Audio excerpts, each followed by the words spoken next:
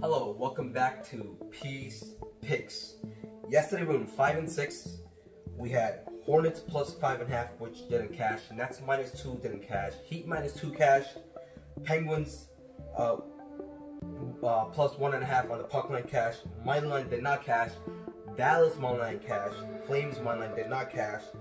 Villanova under 133 did not cash. Kansas money line cash. Duke money line did not cash.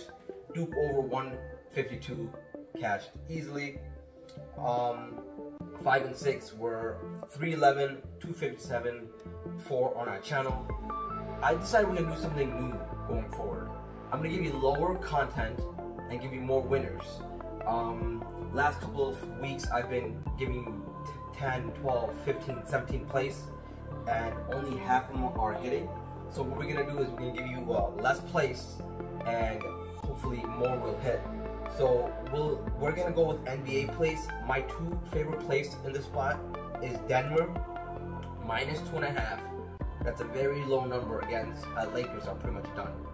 Minus 2.5. Philly minus 4.5. Those are my two best bet for NBA.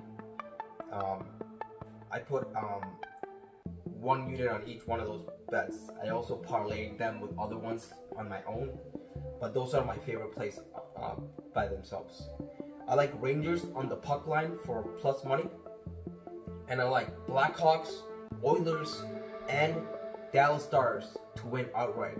I would write Dallas Stars as long as you can. They've been hot.